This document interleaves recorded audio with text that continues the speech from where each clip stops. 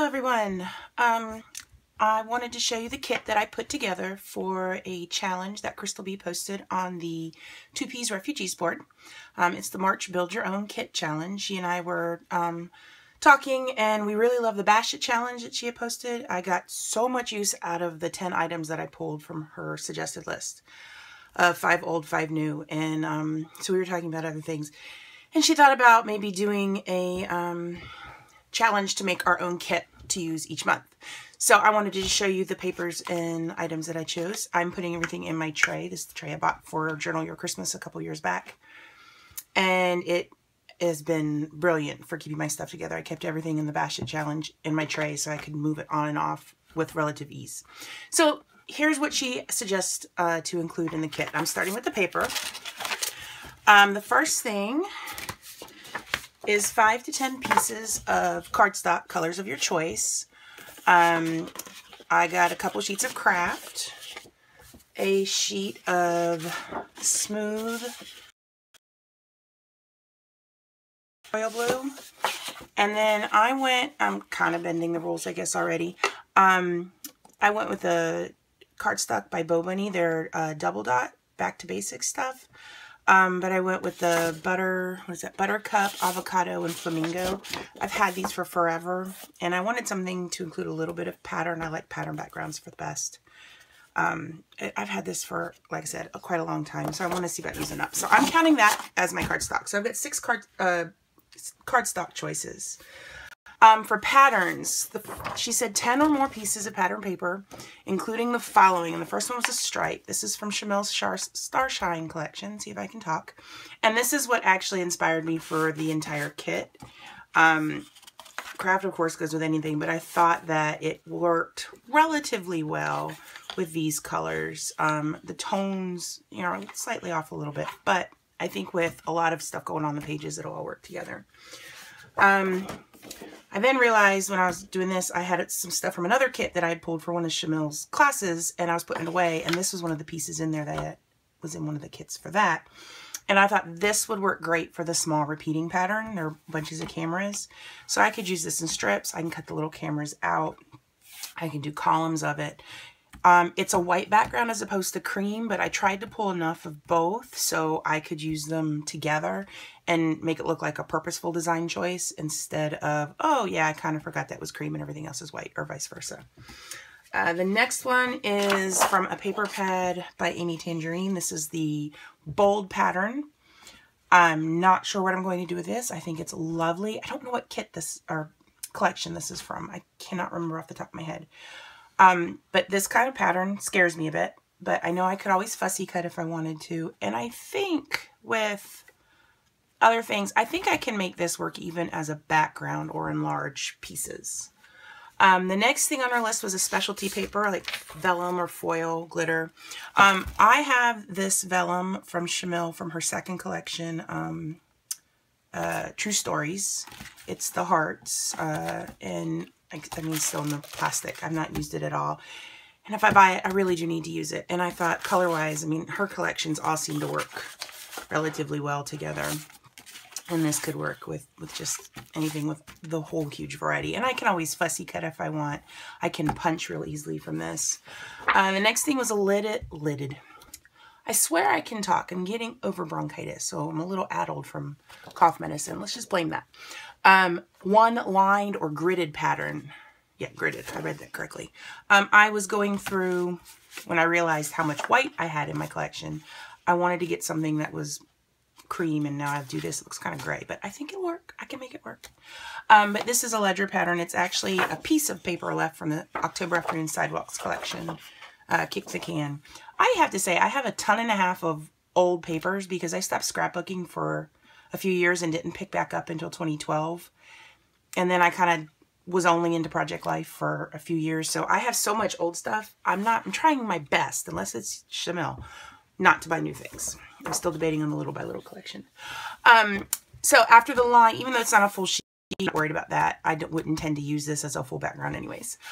The next one is a wood grain pattern. Immediately I thought of this wood grain pattern from Bella Boulevard, Sunshine and Happiness. It is very big. It's also a different shade. This looks more corally next to this one. It's a warmer pink, but with, I'm trying to switch everything around here and do it one-handed. I think it would work with this. I think tone-wise it goes well with that. I don't even know if you can see it. I think it goes well with that. So I think I can get that to work. I really doubt I'd ever use the back of this. But I do love that side. And I also found this, which is in the Here and Now collection from Echo Park, like the cameras. And this is the kind of, I love these kinds of wood grains with the real thin. This almost reminds me of zebra stripe, but with the circles, it's clearly wood grain.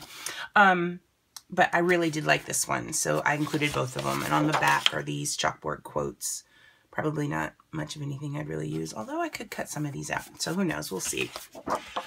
And then it was 4 of your choice. Since I had 2 wood grains, I counted one of those as my choice. I am a stripeaholic. I love stripes, particularly thin ones of varying width. So this kind of stripe here speaks to me. So October Afternoon, I chose it because it'll be kind of cream based.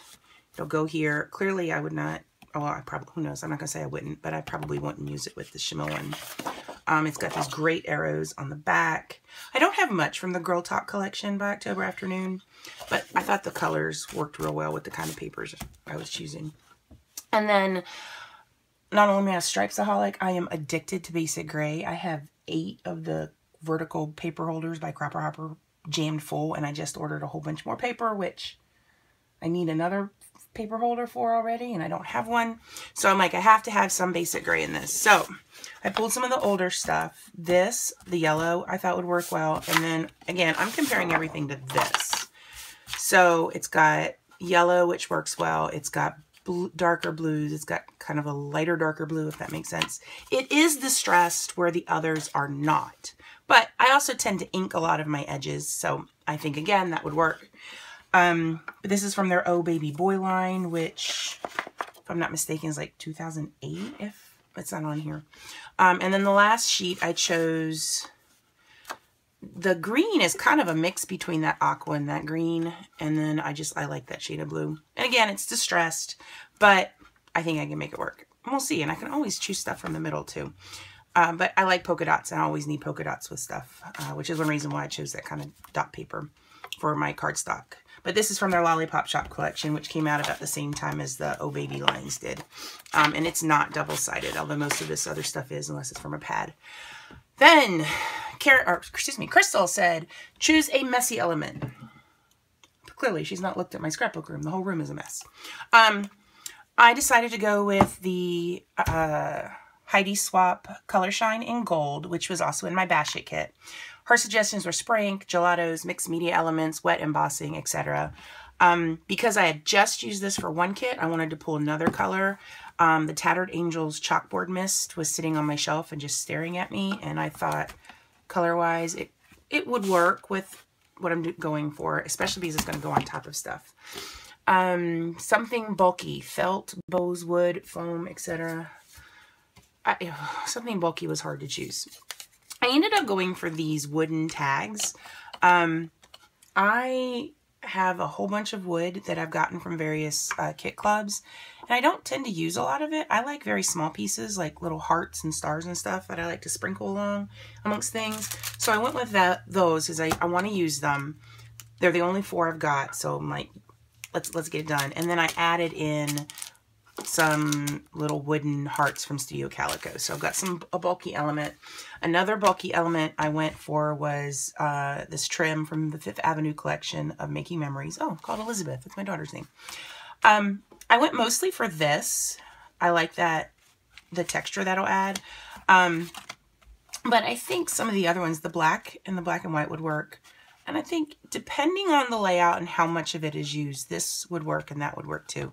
And to give you an idea of how old this is, it's from 2007. So I've got 10-year-old ribbon that's never even been off the dang card. Like, come on, pull it together, Amy. One more piece of wood grain I have, also old. This is from 2 Peas in a Bucket, which I swear I can open it. It's obviously been open. Right before they closed up shop, they started putting out their own flair and their own wood veneers. And I saw that wood veneer and just fell in love with it. And I've had it and never used it. And dang it, I'm going to use it this month somehow.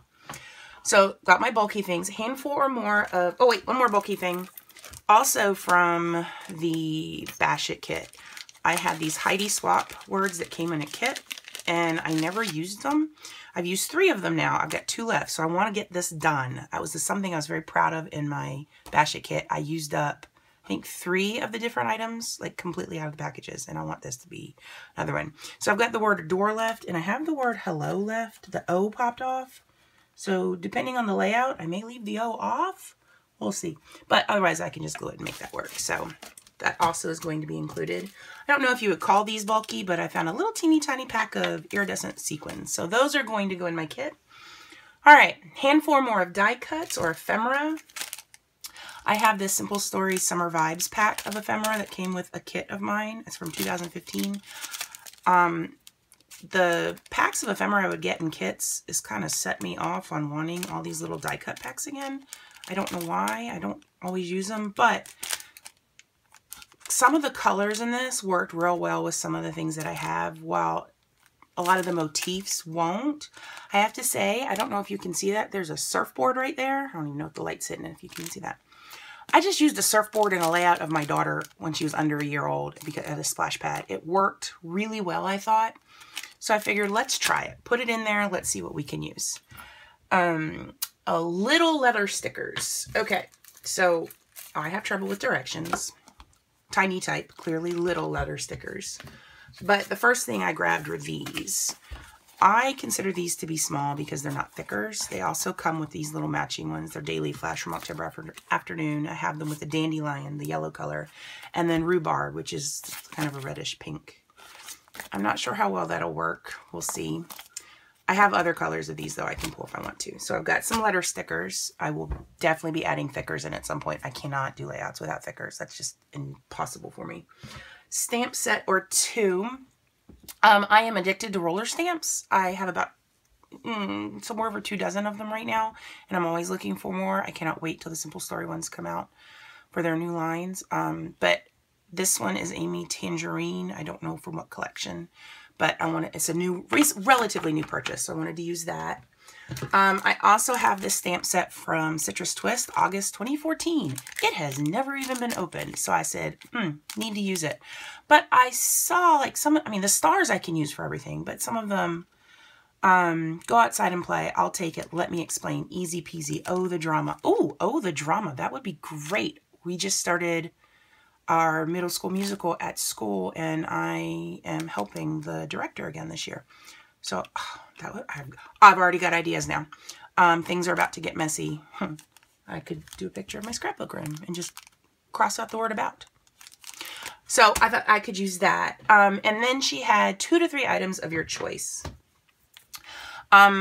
I've got a ton and a half of washi tape like so many of you others. I was talking to my sister on FaceTime the other day, and she saw me using it as I was working on a scrapbook page. And she's like, what is that? I've seen it. Like, what do you use it for? And so I was trying to explain. I'm like, I'm never running out. And I showed her my collection. And she's like, yeah, you need to stop buying that. So I need to start using it. So that's one thing. I also am going with Baker's Twine. I have, hold on, a gigantic jar of Baker's Twine that I bought back when Baker's Twine was the thing to have. And I bought the little Jenny Bolin, let me fix that right there before it drives me insane. I bought the little Jenny Bolin wooden spools, so I unwound it all and it all matches and looks so cute in my jar, and then I don't use it. So I'm going to use some of that. I know that would work really well, obviously, with the tags, but I think just as a messy design element, that would work in there. And then the last thing I chose for my items of choice is kind of on a whim. I have a magnetic board that's been on my wall since I redid the room over 5 years ago. And this has been on that board probably for about that long. And it is a die cut of the word silly. I believe this is Allie Edwards' handwriting. But I cut it out on my silhouette and I ran it through the Xyron sticker maker. To give you an idea of how long that's been up there, that's where the magnet was. So the plastic sticker paper has changed colors. I'm like, I need to use that. I mean, I can ink this to be whatever color I want to coordinate with anything. So the white part doesn't matter if I, use it on one of the cream-based pages. So that is my kit. I love what crystalb has put together. I think this is going to be a lot of fun to work with. I can't wait to get started. I have a feeling I'm going to be taking photographs at rehearsal on Tuesday. We're already on the stage getting ready, so I'm going to have some to use that the drama stamp. I cannot wait for that one. I've already got some ideas. So, can I see what you guys choose for your kits, and I hope you guys have a wonderful day and have fun creating. Bye!